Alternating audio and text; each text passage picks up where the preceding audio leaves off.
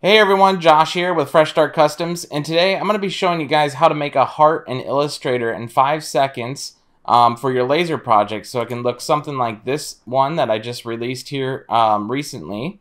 And these take about 5 seconds to make, and then I'm going to show you the different variations of how you can create different variations here. Let's just jump into it. I'm going to explain along the way, and then I'll show you guys how quickly you can do it after I'm done explaining here. So it's really easy. Just click your rectangle tool, hold down your shift key, and then create a perfect square like this. If you messed up and didn't make a perfect square, you can type in your width and height up top here. And just make sure they match and they're a perfect square. Next, choose your selection tool and then rotate and hold shift on your keyboard to make it look like a diamond. Once it's a diamond, then all you need to do is click your pen tool, hold down Alt before you click. After you click and you have a hold of it here, hold down Shift and then drag it up. So just like this, and then do the same thing. Hold down Alt, click over here, hold Shift, and then drag it up.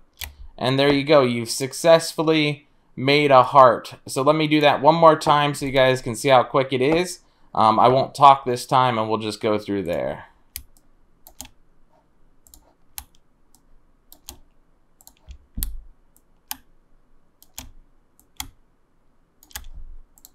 There you guys go. So you see how fast that was. It's super fast, super easy, about 5 seconds or so. Now let's go ahead and talk about the different variations. So as you can see here, the center one, you would want the outside to be a score. So you change that to a blue line, and then the inside be a cut. And that's essentially what I did on this project here. Is the outside line is a score, and then the inside is a cut. So it has that nice cutout effect there.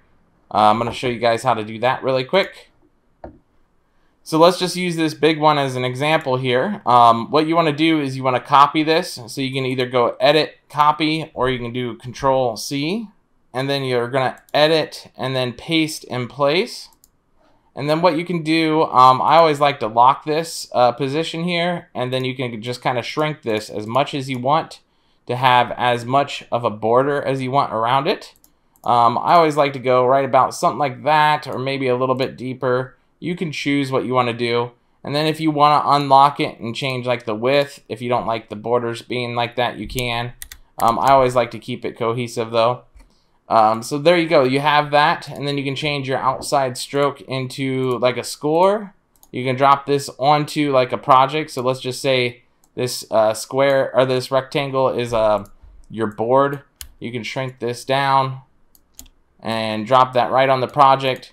Now it'll score the outside line and then cut your inside heart out, and then you can color in between these with your project just like I did. So that's essentially how you would create something like that project there. And then lastly, let's say you wanted to engrave the heart like this here. As you can see, there's a color there. You can if you want to engrave the inside and leave the outside score, you could technically just do that. You can change it to any color you want that your Glowforge can pick up. Just make sure it's a different color than your cut or score lines. So we'll just choose black, and then we'll set the outside to none. And now it is an engrave. And if you don't want the score line on the outside, you can just delete it. And that's how I get this one right here.